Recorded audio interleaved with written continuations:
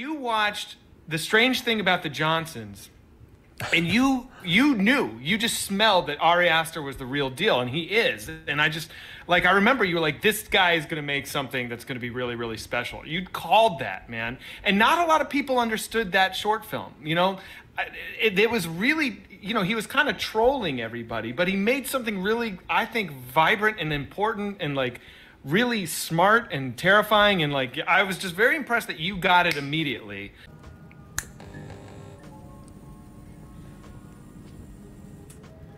Hey everybody, Korey here. It's in the middle of the day. You know I'm not up doing, well actually it's 4 o'clock, so I should have my ass up at this point. But if I'm up doing something this early, because we usually do stuff at night, you know I'm doing a double toasted interview. And if I'm doing a double toasted interview, you know I'm very picky about who I talk to. And if it's somebody I'm interviewing, then it must be somebody who I look at as being very special, someone that might have influenced me, or someone that just does incredible work.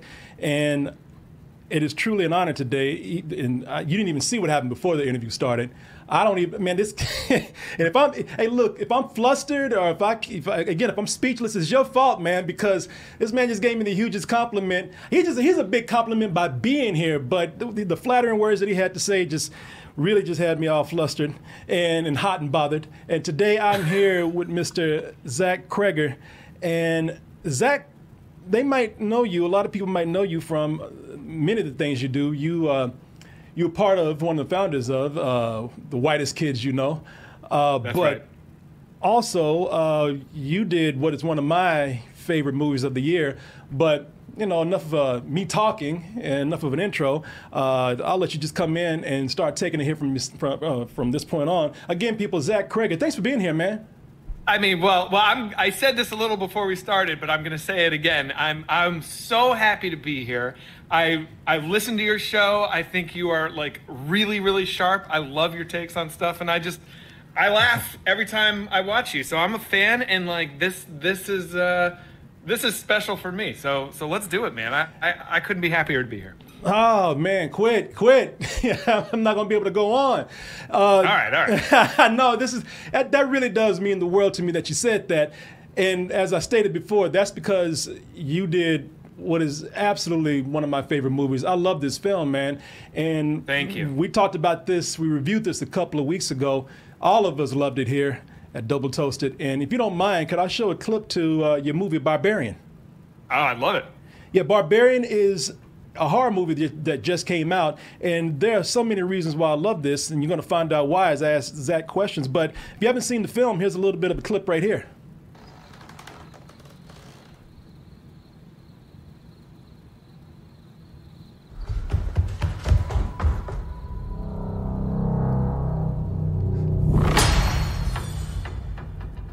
Keith?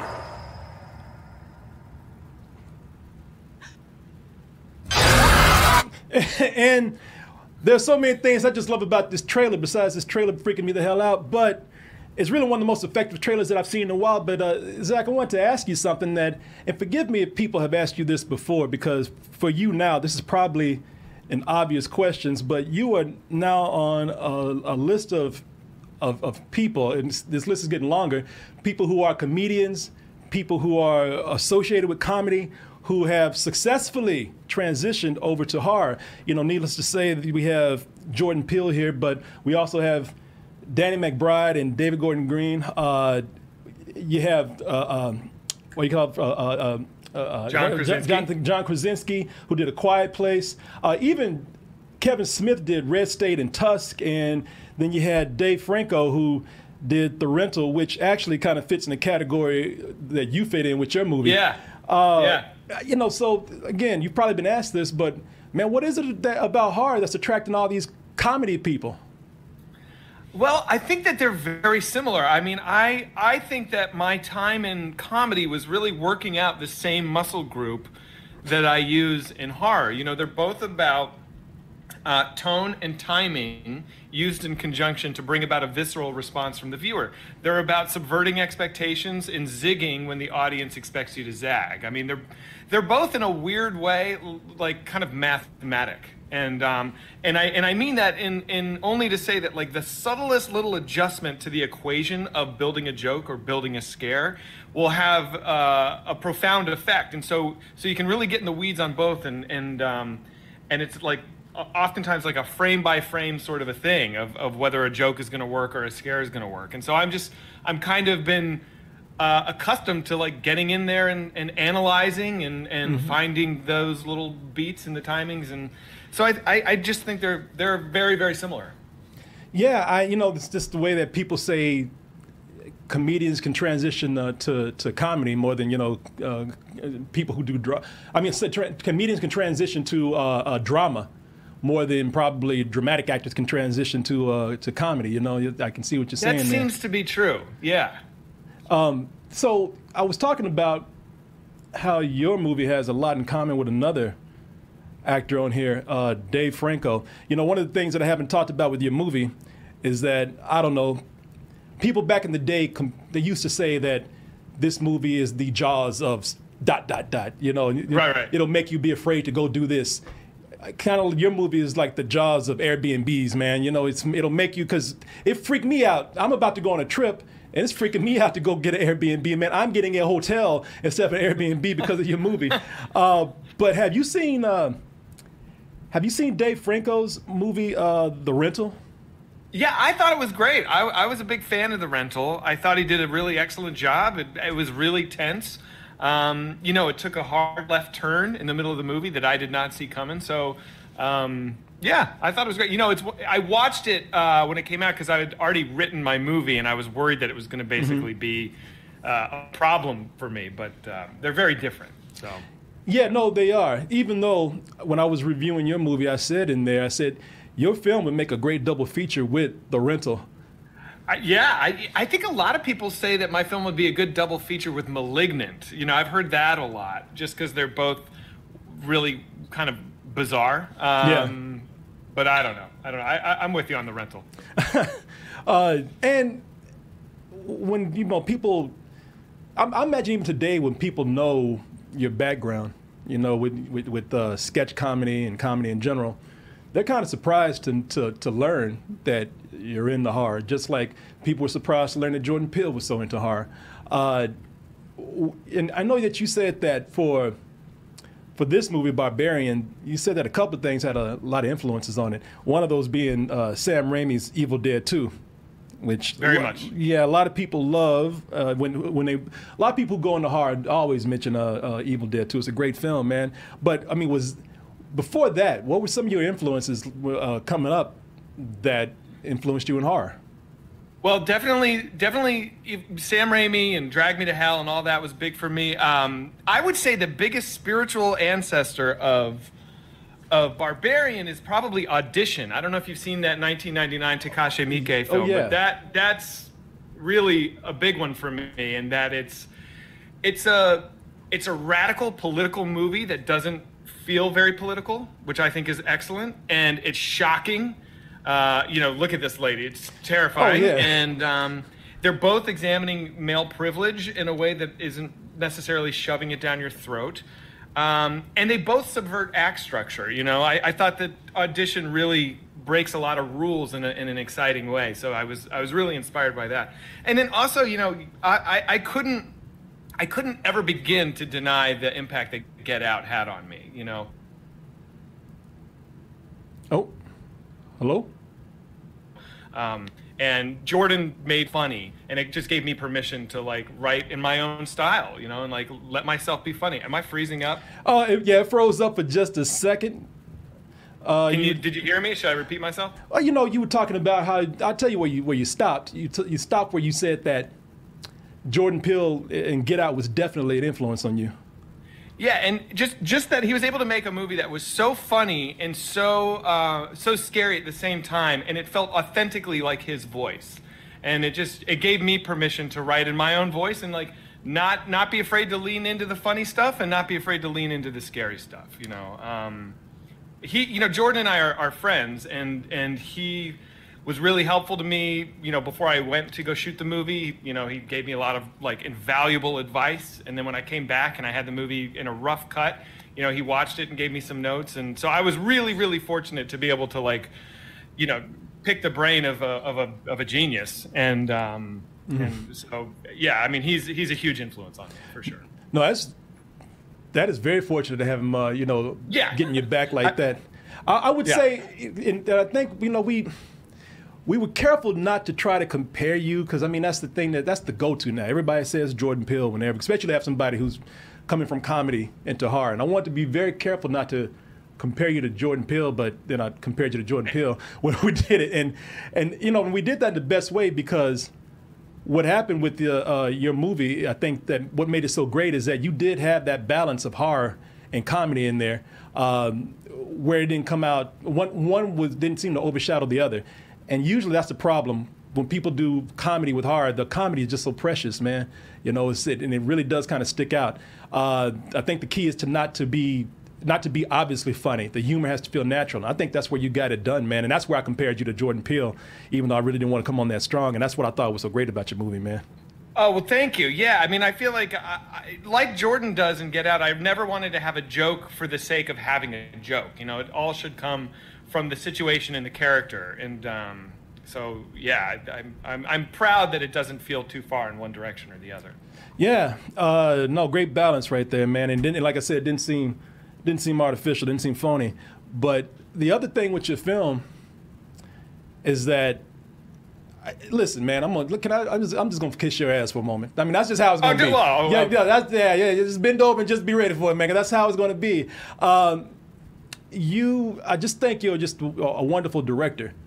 And, thank you, Korey. Well, the reason why is because, first of all, you know how to direct suspense. I mean, you're a perfect horror director, man. You know how to actually build up a scene. You know how to build up a moment right there. You know how to build up tension. And I think that, and I got to ask you something about this. I don't like jump scares like most people today. I know that sounds like, very much like a snob, but I'm not a fan of jump scares. There is a jump scare in your movie. And There's a few. Well, there's a few, but the few that you have, they're not the obvious jump scares. They're not the ones where somebody's looking down and somebody comes up and puts their hand on their shoulder and and it's nothing. It's actually, what you do is yours has some kind of payoff. But there was one jump scare like that in the movie. And I was, and this is me putting on my pretentious critic hat. I was like, well, he did that to actually make fun of the jump scares in other movies. I don't know if I was right or not, but there was one jump scare where a character comes up behind somebody, and I think that you kind of did that on purpose, almost as a way to throw people off with their expectations of an obvious jump scare. I did. Sorry, God, I wish our connection was better. But I think you're talking about when Bill comes up with the phone, right? Yeah. Okay, so you're right, and I love that you pointed that out. So I'm definitely trying to not show my hand that this movie is actually gonna be nasty, and I want people to think that they've got this movie figured out. That's kind of the whole point of the first half hour, is to make you think you're watching a different movie than you're watching. One that doesn't have the fangs that I think this movie has, and one that you are already 2 steps ahead of us, and that Keith is the bad guy, and that's just gonna make everything hit so much harder when I get you down under the house and I punch you in the face. That's what I'm trying to do. So I really appreciate that you clocked that, and it is a little bit of a weak jump scare, and I put a lame sound over it kind of on purpose.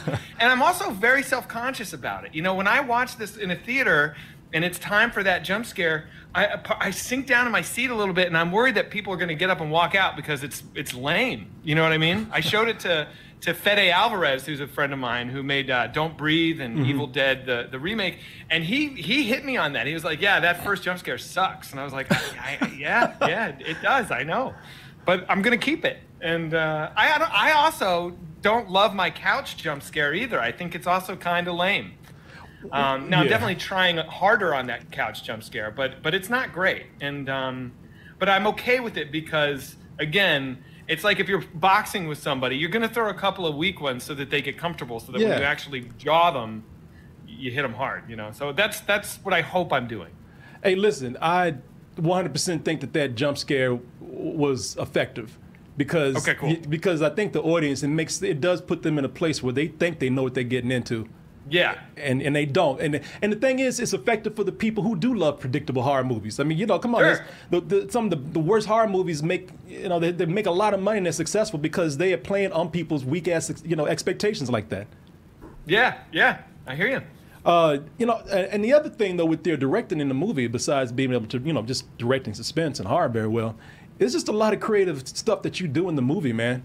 You know, a lot of creative one-shots, a lot of creative, you know, angles. You know, your directing, there's a lot of imagination that goes into it. You know, the stuff that happens in the flashback, with I don't know what to say that without spoiling for everybody, but the father, you know, I love the way you directed that whole scene. And I don't want to ruin it for anybody, but there's a scene where somebody is scoping somebody out, methodically scoping somebody out, and the way you just kind of paced that and directed that. And also, you know, some of the shots that you took with that, especially inside the car, they were very good, man. So, you know, I just think that you just have just a very creative eye, not just for directing horror, but directing horror in general. And I'm going to be leading up to somewhere like with this, but if you have something to say on that, please do. Well, you know, I really appreciate the compliment, and I'll take it. But I also have to point out that, you know, so much, and this is not, I'm not self-conscious about this, so much of every director, you know, you steal from other movies. And so, for example, that flashback, I'm stealing from this Austrian movie from 1983 called Angst, which, if you have not seen it, I can't really recommend it because it's incredibly violent and disturbing, and it's a little too hardcore even for me. But they use a visual style in that movie that I really liked, and so I just showed that to my DP, and I was like, let's do this for the flashback. Now, I mean, obviously, I take a lot of creative license, and I put my own spin on it, and that car thing is all me. But like, but it is part of the joy of being a director, is like picking from all the movies that you grew up loving and you know, making your own stew with them. So yeah. Well, no, it's I mean, but you know, everybody does that. I mean, I think everybody you know, goes into something. Nobody's going there, you know, that much of a genius where they're just going in cold and reinventing stuff. You know, everybody's influenced by somebody, and you use your influence as well. But you know, I was going to say that you know, of course, you're an actor. You've done a lot of acting. You've been acting for a while. If you don't mind, I'm going to show a little something from back in the day. I don't know if this is one of your first. I don't know if this is one of your first acting roles, but you're definitely fresh-faced in this. Here we go. Yeah. You probably know what's coming up. I don't know. Oh boy. I'll lock you up for shooting your friend. Wait, I didn't shoot him. Listen, Dean, why don't you just tell us what really happened tonight, okay? All right, we weren't on Eager. We were in D.C. Washington, D.C. Doing what? Buying crystal meth. Damn, Zach, you went hard, man. Dude, the ravages of time. I look like a ghoul compared to that little kid. It's sad. No, man, Zach, you're one of those guys you've gotten better and better looking with age, man. You know? Oh, okay, thank you. Yeah. Thank you. No, man, you know, this is Homicide, Life on the Streets. This is back in 1998. As I said, you little fresh-faced kid right there, man. Thing is, now here's what I was going to bring up. When I said I was going, I told you I was going to say something before we started, and I wanted to say for the interview. I wish I had actually found this from back in the day, but I interviewed you years ago, man. Yeah, you and Trevor Moore, man, back when you were in Austin promoting this film. I think it was during South by Southwest. Oh, have you put any thought into this at all? We should totally get that Ed to get us in. He's like the biggest star on the planet. We were wondering if you could get us into the Playboy Mansion. Most definitely. This is Miss March. I talked to you guys. I think it was during South by Southwest. And by the way, you were funny, and you guys were very down to earth, and you're very kind. But you know, you've been acting for a while, man. How much of acting? How much of that helped out with you eventually directing? Or were you always just directing small films and small things all the time, even when you were a kid? You know, when I was a kid, I was making little sketches with my friends, and you know, they were terrible, and just learning how to do stuff with the camera. But you know, when I started up with the Whitest kids, that was just like boot camp. You know, we had no money, and it was just here's a camera, let's shoot, you know, a sketch a week at least. And you know, it was a training ground for me to write all the time and just like make a ton of mistakes and see what works and what didn't. And by the time we got our TV show on the air, I'd been very prolifically, you know, writing and directing things for years, you know. So it definitely helped me cut my teeth for sure. And then that movie Miss March came out and was such a terrible disaster. Miss March was this movie that I didn't want to make in the first place, and I was like in my 20s, and you know, all these people in my life told me, you know, you're not going to get an opportunity like this again. You can rewrite it and direct it and star in it with your best friend. And I said yes for all the wrong reasons. And I don't think the movie works very well. And then when it came out and everyone agreed that the movie didn't work, it was really embarrassing, you know. And I kind of assumed that I was in director jail and that nobody was ever going to let me direct a movie or write a movie again, and I needed to just focus on acting because that's all the work I was fit to do. And so I just became kind of a comedy actor, and I was lucky enough to be employed for a long time. But it took me about 5 years to just realize, like, nobody cares about me enough to put me in director jail. I don't matter that much. And so, like, if I want to write a movie, I've got to just write a movie. And you know, the only one really stopping me at this point is me. So I had to kind of get over myself and try that. And so I wrote a bunch of scripts, and then Barbarian was kind of the first one I was able to get anybody on board with. So yeah, that was it was a weird trajectory that brought me here. Mm-hmm. Well, when you say that you felt like you were in director jail, and you obviously weren't, so cool, you know, you were able to go out and start working on your next film, which eventually became, you know, Barbarian. But so with Barbarian, though, it is such an unconventional horror film, you know, again, the way you approach it. Did you have any trouble getting this off the ground, getting people on board, getting it funded? Yeah, so it took me 2 years of knocking on every door that I could in Hollywood before anybody said yes to this. I had no's from every company you've ever heard of. I went on Wikipedia and I searched every horror movie in the last 15 years, and I made a spreadsheet of every production company that made those movies, and I made sure the script got to every single one of those companies, and every single one of those companies said no. And so after about 2 years of this, Trevor, my partner, who I don't know if you know, he actually he passed a year ago. Yeah. Which is, neither here nor there. But right before he died, he told me about these young guys at this company called Boulder Light. And he was like, they really like the Whitest kids, but they only make horror movies. And I was like, I got to meet these guys. And so they got the script and they got it immediately. And then they sent it to Roy Lee, who has this company, Vertigo, who made It and The Departed and the Lego movies and all these big movies. And Roy read it. His company had already passed on it. I sent it to them like a year prior, and it didn't even get to his desk because the reader was like, this is too weird. I mean, everybody said that I had to change all of the things that I loved about the movie. You know, you can't do a reset on page 50. You can't follow a rapist for 30 pages. Nobody wants to watch a movie about anybody in show business. And all the things that everybody hated were the things that I thought made it so special. And then finally, when Roy actually read it himself, he loved it. And so Roy called me at 9 in the morning while I was in bed playing video games and was like, hey, this is Roy Lee and I want to make your movie. And it was from that moment on, you know, everything changed. And then here's a crazy thing, Korey. So then we raised $3.5 million through this French company called Logical. And on the day of my going away party to go to Bulgaria to shoot this, my financier died.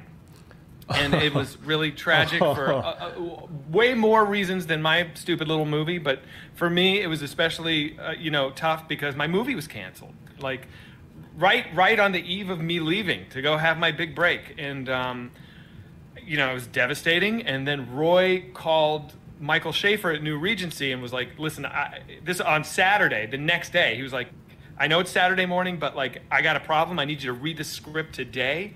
I need you to get on a Zoom with the director today. And if you like it, I need you to give me an answer today. And so Michael read the script.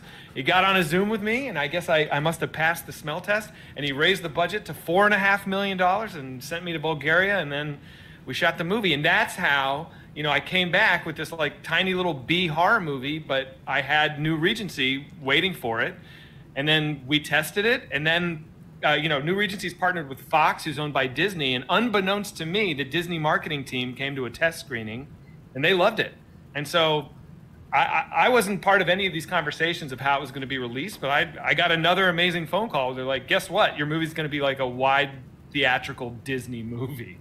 I was just like, oh my God. You know, it was a blessing, dude. It was a dream come true. I mean, people don't understand how insane it is to get some of these movies made, man.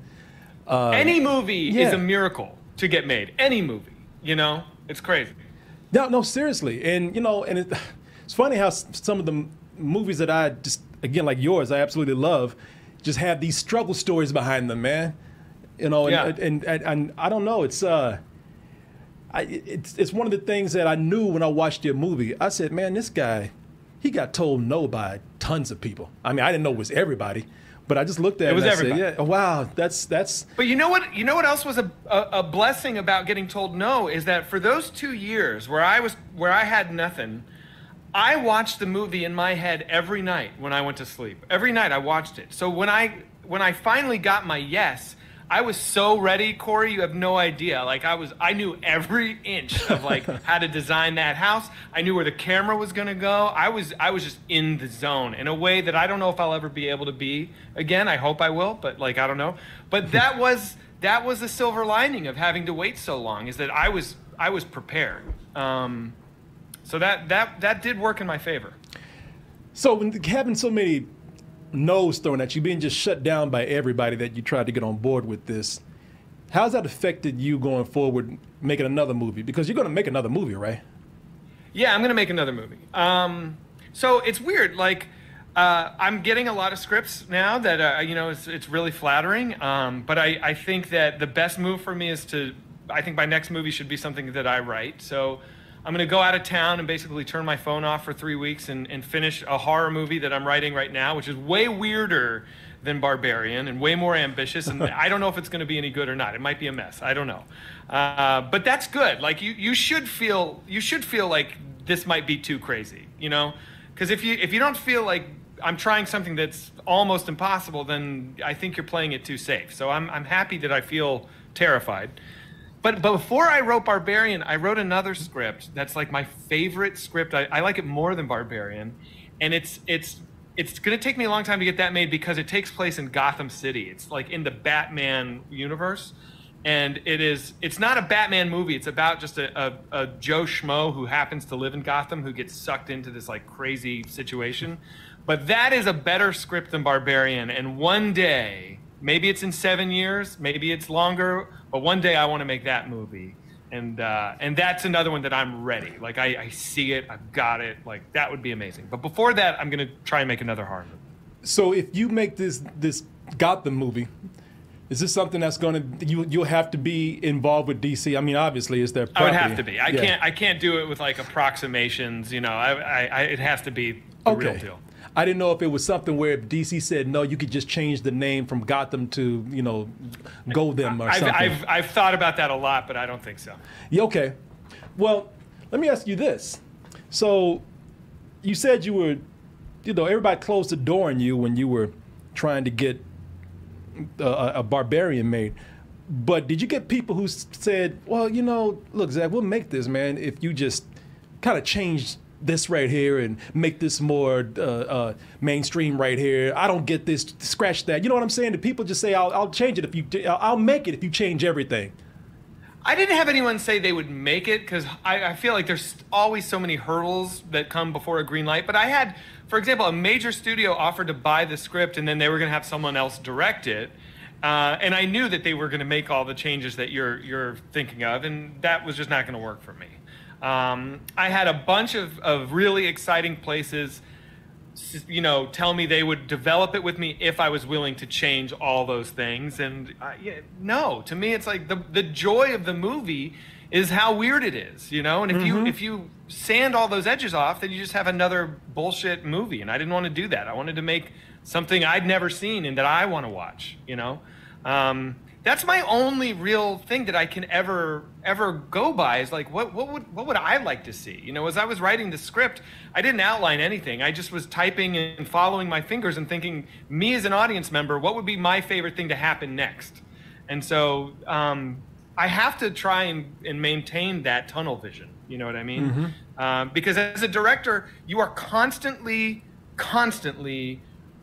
approached with compromise, and that's all the way through the process, from pre-production to production to post. It's, you are, and sometimes you have to make those compromises for the good of the movie, but a lot of times it's about just like putting up a wall and saying, this is my vision, and like, I can't take the easy path here. And so for me, that started in the development, where I was like, I cannot compromise this movie before it even begins. So, when you talk about how everybody wanted to change it, you're exactly right. That is the point of the movie, just how weird it is. That's what makes this movie, man. If they take that away, then it's not what it is. That doesn't what makes it successful. But now, I look at the success of Jordan Peele. Jordan Peele is, I don't know how it started from him, but it seems like with Hollywood, either people give you nothing but no's, or they give you too many yeses. Yeah.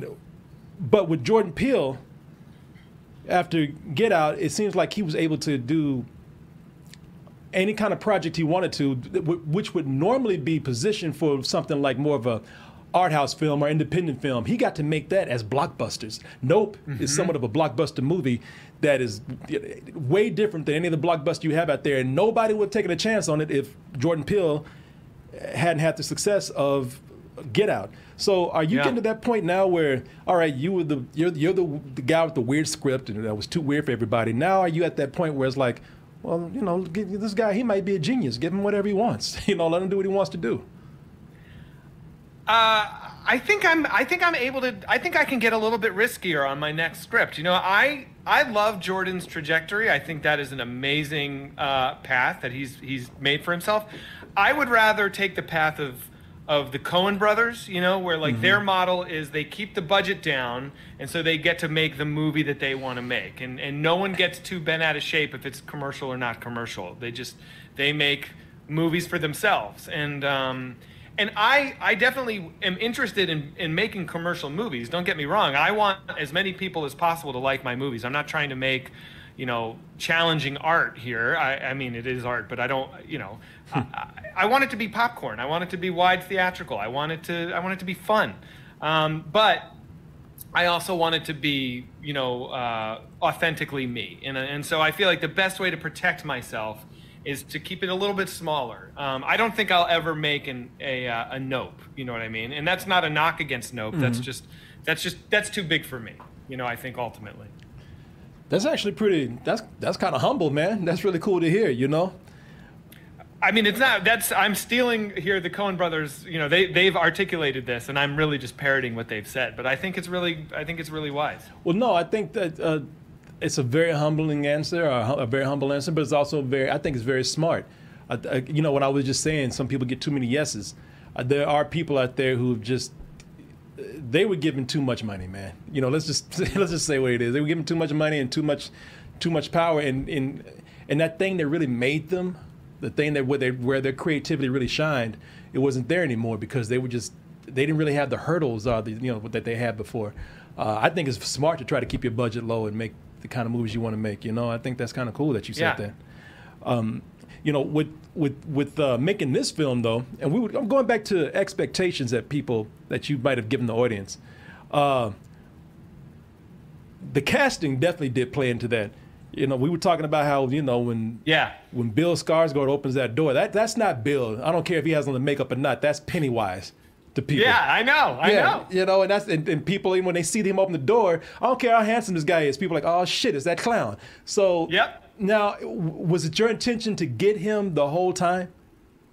I didn't write anything with any actor in mind, so I'd be lying if I said this was all some genius plan that I had. But he was the first actor we went to because I know the history that he has with everybody. If you're a horror fan, you know Bill as Pennywise, and that's perfect for us. So yes, it was very intentional, and in my opinion, it worked great. You know, people are right where you want them to be. That's great. And similarly with Justin, you know, we think of Justin as this, you know, sweet golden retriever, and now I make him this horrible rapist, and that's kind of an upside down. And so I feel like I got so lucky to have both of those guys come on board. Yeah, I don't know how you got Justin Long, man, or what you had to go through to get him, or if it was, you know, if you just let him see the script and it was that easy. But he really, I mean, he was great in the film, man. He's so good. No, your whole cast is amazing. And I'll tell you why. So good. You know, everybody in this movie gives you a different expectation. You know, Bill Skarsgård, he instantly makes you feel creepy. Your actress, I forgot her name. What? She's Georgina Campbell. She's the one that kind of distracts for a little while, man. Makes you forget that you're watching a horror movie. You know, she's kind of bringing in this romantic side of the film. And then Justin Long, I mean, you don't know what the hell is going on with him, but he kills it in this movie, man. He's amazing. How did you go about the casting with this? Well, I mean, you get on a Zoom with the actor and you plead your case, you know. And for me, as an actor, I know that I respond to praise. And you know, all actors crave praise, and so my secret, and it's not a dirty little secret, but when I'm trying to entice an actor to work with me, I praise them like obscenely, like too much, you know. I really lay it on thick, and I'm not lying. I'm not being disingenuous. I believe that Georgina and Bill are fantastic talents, and I make sure that they know how much I value them, and I don't think enough directors do that. And so I made it an easy yes. And I also make this pitch, and Korey, tell me if you agree with me, but I have a theory about horror movies, and I would love to hear what you think of this.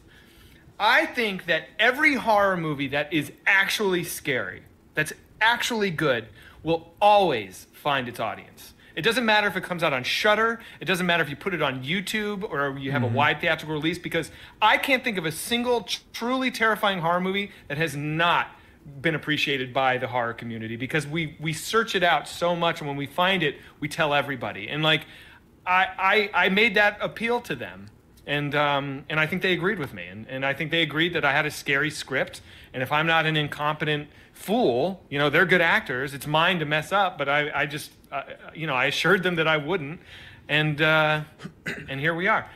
I mean, do you think that's true? Do you think that like all good horror movies eventually will find their people? Hell yes, I do, 100%. And let me tell you why. That takes me back to when I was 11 and 12 years old, man. And I just when I would go to the video store, and I would go over there to the horror section, and I would just search for anything that seemed interesting. And and you know, if it's something that was selling me, if it was something that looked cool, if it was something that read well in the box, I didn't go there with recommendations. I went there because I just wanted to watch a good horror movie, and I knew there was a bunch of just stuff out there I didn't know about. And when I found something that was amazing, you damn right I went out and told everybody, man. You know, I couldn't wait to put people on board. Yeah. I mean, I got Blair Witch Project given to me on a blank VHS like a year before it came out in theaters, because some guy was like, watch this, it'll fuck you up. And then I watched it, it fucked me up. And then I had parties at my house like 4 or 5 times where I would invite a new group of friends over to just watch this movie, you know, and it worked. And I just think that that's how horror operates. It's kind of like that band. It's like you hear that band that nobody else likes, and now you feel like you own this band and you want to be the one to tell people. And that's what I think has happened with Barbarian. You know, we did not have a big promotional, you know, canvassing of the world. Like, it was a Twitter campaign from people that liked the movie, and they felt the need to tell their friends. And now, you know, we're adding 500 theaters this week. In our 3rd week, we're adding 500 theaters. And it's not because we've been plastered all over buses and billboards and stuff. It's because people are telling their friends to go see the movie. And I that to me is the most gratifying thing I could ask for. It's just the word of mouth. Well, first of all, congratulations on that. Thank you, man. Yeah, no, it couldn't happen to a better movie or a better person, man. Second of all, horror movies, they're just, in horror in general, man, you know, the reason why people are so quick to spread it, and you tell me if you agree with this, but the reason why horror movies function like they do is because I think they're one of the most social experiences that you have in a theater. You know, people get together to be scared together and talk about this movie together and sharing the visceral moments together.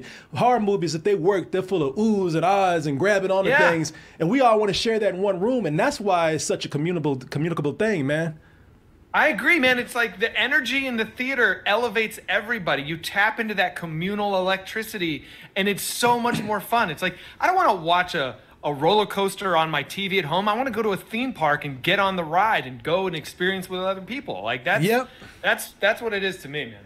And your movie, man, it's such a different way that we consume stuff too today. I mean, you know, I think unfortunately because of digital, we often don't watch things together as much as we used to. I mean, we still do. You know, horror movies still work where we go to an Alamo Draft House Theater or something. We share that moment together. There's still a community there for horror.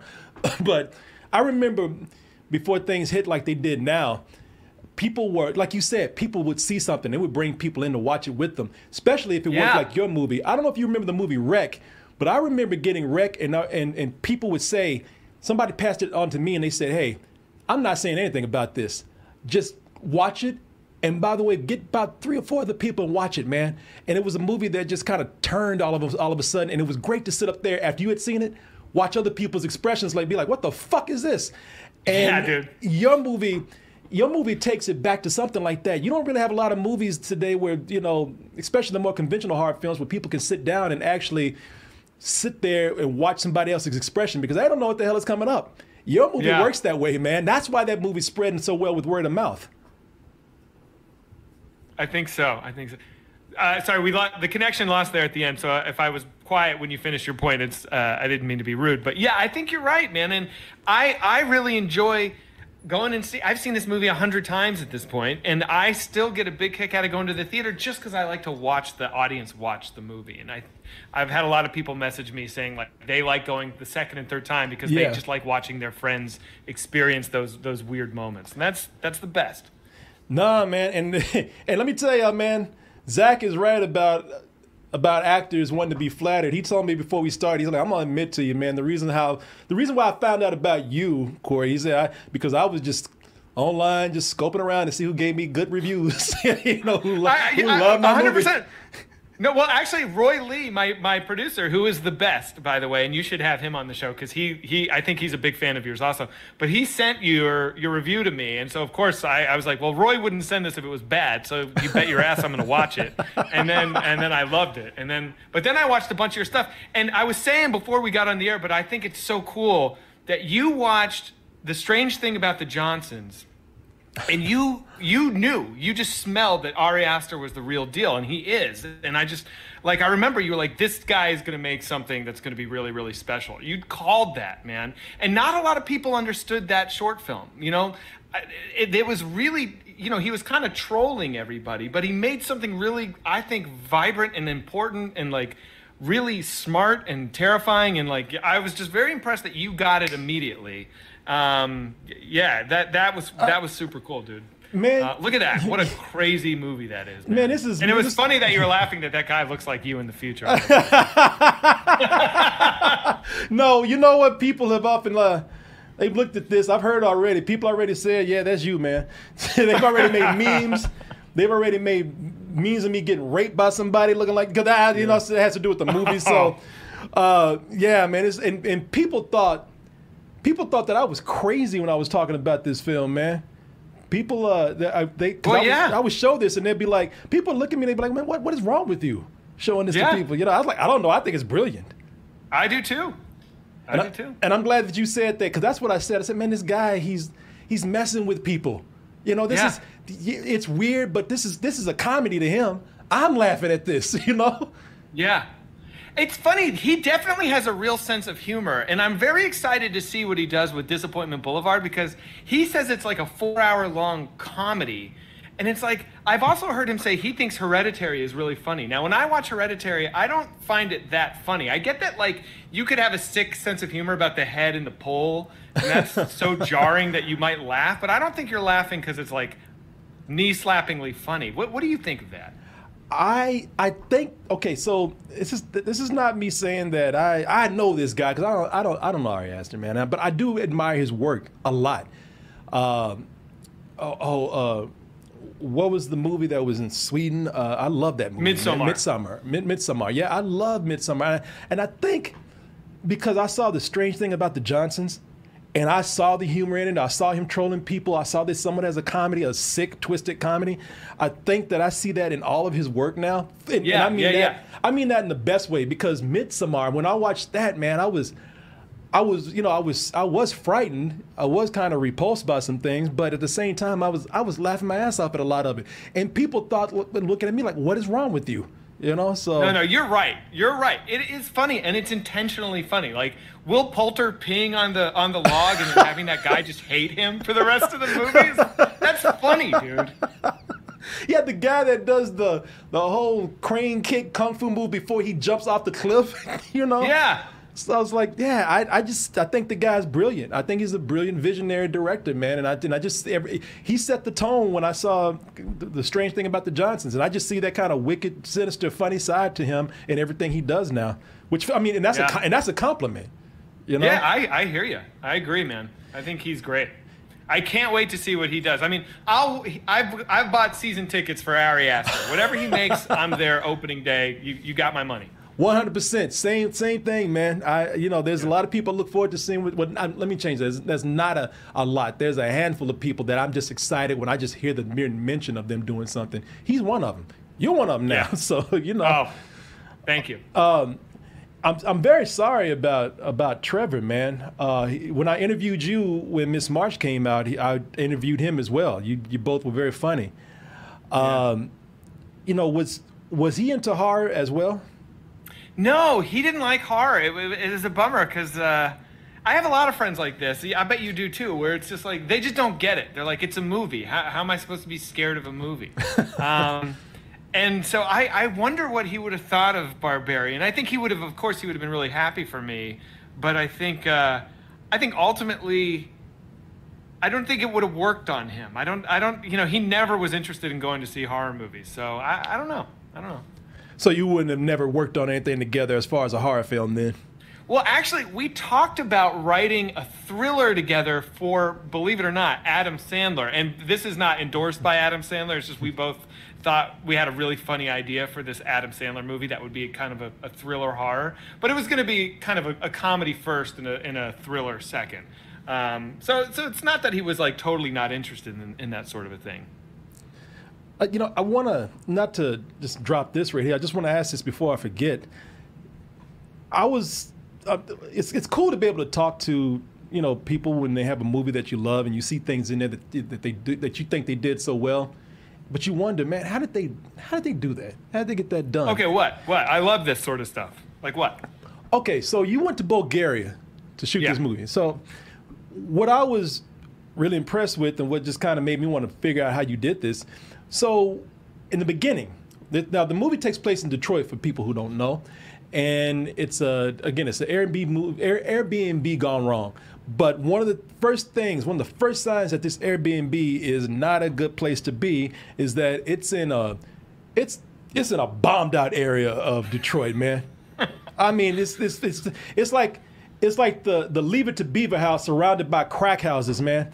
And so that's one of the things that I was noticing in the movie. It starts out in this really shitty neighborhood, and there's this one nice, pristine house in the middle of all these terrible houses. And then there's a flashback where that same house is there in the nice, pristine appearance that it has, but it's a nice neighborhood back in the day. Everything else is nice. Right. So how did you do it to where you were able to shoot that house in the bad part of Detroit, but also film it in this very nice neighborhood? Okay, so we filmed in Bulgaria for most of our stuff, and this neighborhood with that house is in Bulgaria, and we built this neighborhood in a field. So we erected 13 facades to be all the houses we're going to see with our nice house, and the first thing we did is we built all these 13 houses to look wrecked, and we shot that first.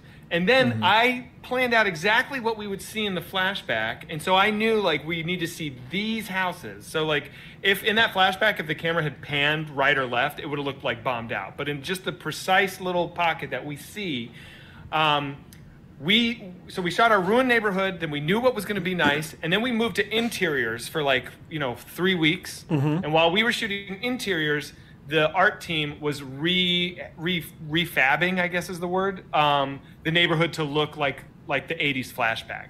And so then the last thing we shot was the neighborhood in the 80s. And all that grass is dead, so that's like CGI grass and things like that. But, they had basically 3 weeks to turn a bombed out fake neighborhood into a nice, healthy fake neighborhood. Wait a minute, that's CG grass?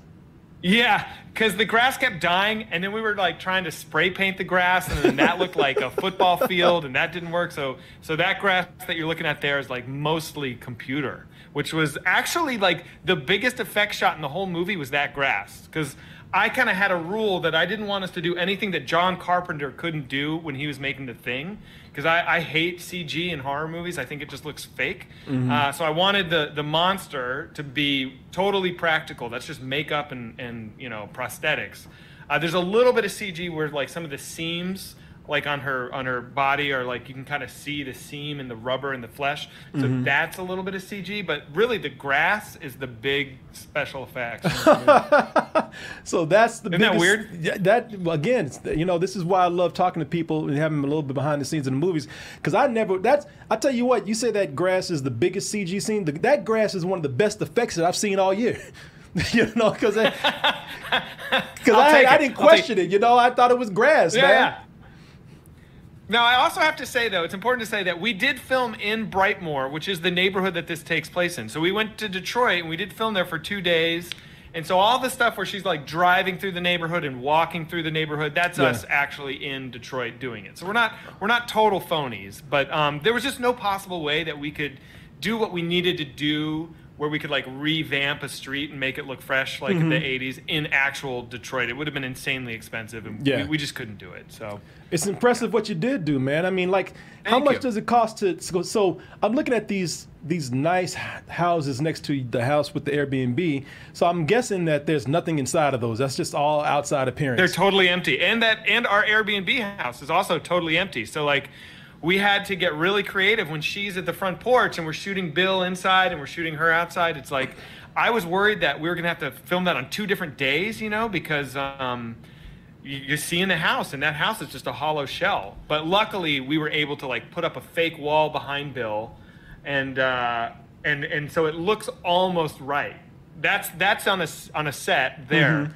But on the scene where he opens the door and says, yeah, that's on our neighborhood street. And so we had to kind of build 2 sets. It's maybe this is complicated and stupid. I know, I kind of get what you're saying. That's all fake. So that's just like a fake ceiling and a fake wall right behind him to look like the set. Wow. Well, I got to be impressive at how movies really are kind of magic tricks, man. They are, and that's so fun to try and figure out how to fake it. So much of every movie you see is just hanging by a thread. And even big budget movies, it's all just like you got to be creative and you got to think about like what's the easiest way. Here's an example. Do you remember at the end of the movie when they're on top of the water tower? Oh yeah. So like we couldn't shoot on top of that water tower because it's really high and dangerous, and we would never get we just couldn't bring the actors up there.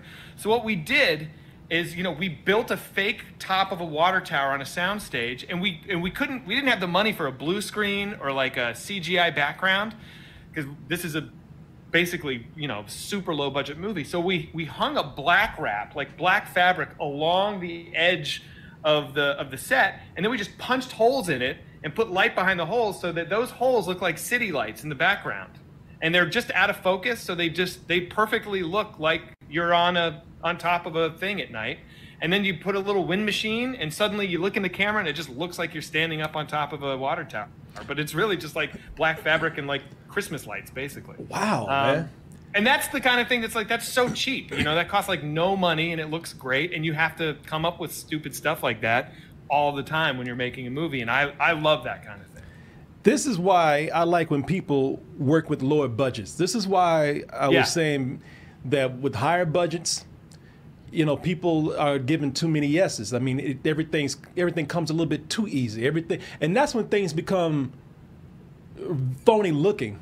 You know, I agree. You know, like I'm watching Andor right now. I don't know if you're a Star Wars fan or not, but I'm watching Andor, and a lot of that stuff is shot on location. It's not shot with this new computer technology where they can just make virtual sets wherever they go. You know, it feels tangible. You know, a lot of times when people get a lot of, you know, huge budget, you know, surrounded by a lot of yes people, things are just done at the press of a button. You know, there's ingenuity. I'm not discrediting any crews that work on bigger budget movies. I'm just saying, man, when you work with a lower budget, there's a lot more ingenuity and creativity that you have to do those things. Yeah, I mean, having limitations is a big part of creative processes. You know, I really think that without limitations, a lot of times the art can suffer, and I think that you know, we've just seen it a lot, and you said it perfectly. I can only echo what you said, but yeah, when you have more money, you can do more things, and sometimes you suffer because of it. I gotta ask, man, this trailer, and I'll be honest with you, man, I didn't know anything about the movie until they told us we had a screening for it, and I actually had to miss the screening. So I gave the movie my money, man. I paid to go see it. It was thank you. I appreciate that. It was more than happy to do it, but everybody had come back and told me how great it was. And it's funny because I normally would have been at the screening. It's just just got so busy that day that I could not go. And one of the things with the movies that I didn't see the trailer. The movie wasn't being pushed a whole lot at the time. But even when I went and watched the trailer finally, I said, man, this trailer makes me want to watch this movie more, because the trailer didn't tell me a damn thing about the movie. You know, you're only, and this is a rare thing, you're only getting half the movie really from this trailer. You're not, you know, not even not even that. You're getting like the first quarter of the movie from this trailer right here.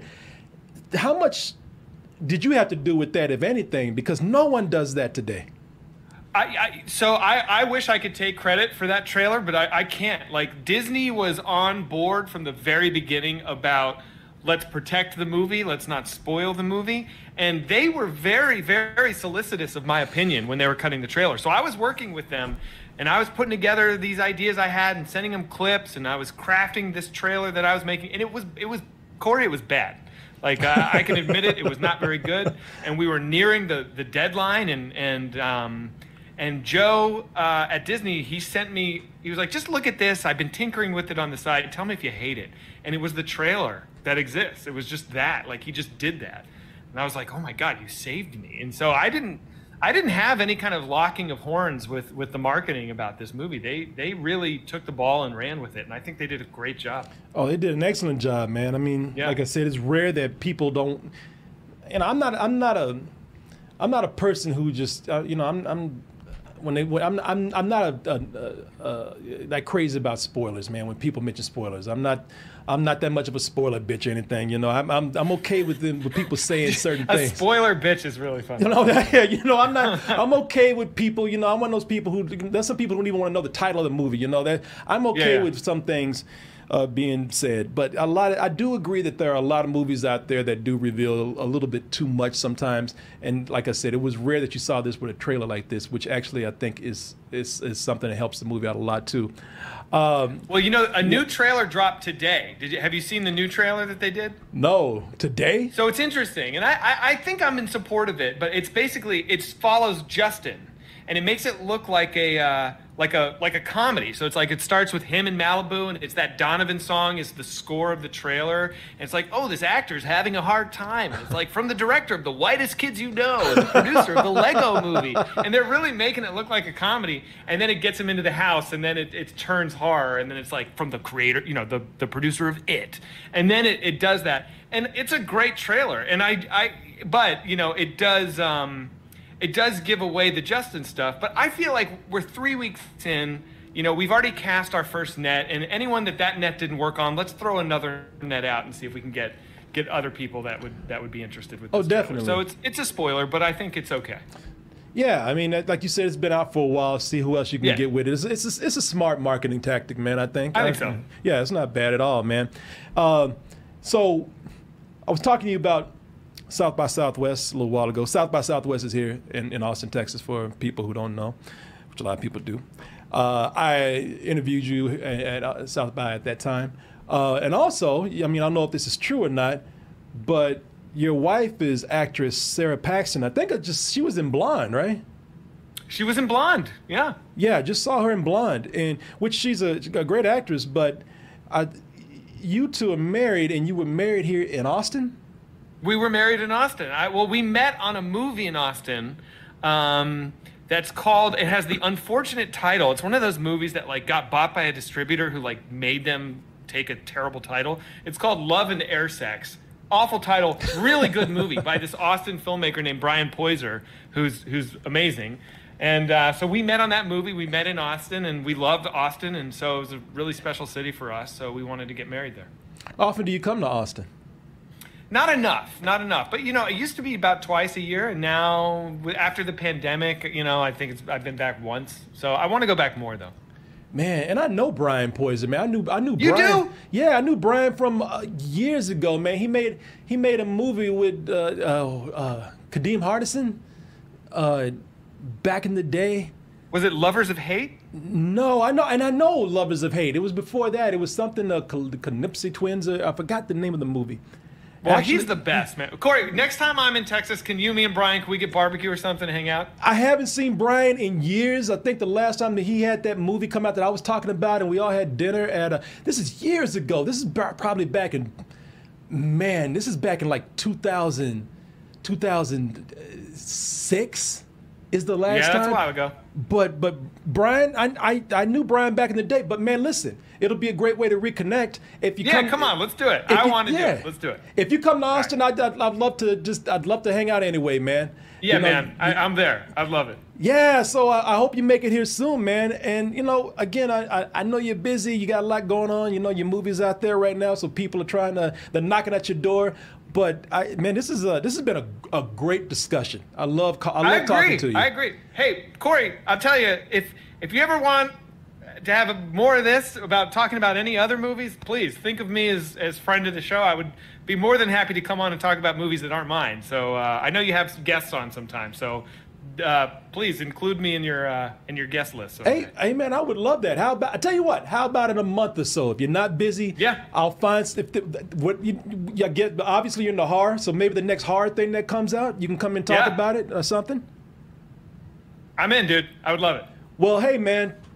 Thank you so much. I'll have a better internet connection next time. I promise. I'm embarrassed about my internet connection today. Actually, it wasn't as bad as you think, man. It was a couple of hiccups here and there. You're talking to somebody who goes through this all the time, man. This shit is nothing for me. I'm beyond ever panicking when something like this happens. It was perfect. It was fine. Okay. Yeah. Oh man, no, really, it has been a pleasure talking to you. This, you know, and I always have good interviews with people, man. They're great, but you know, some of the best are when the interviews just turn into like straight out conversations, which is what this was. I agree. That's what you want, man.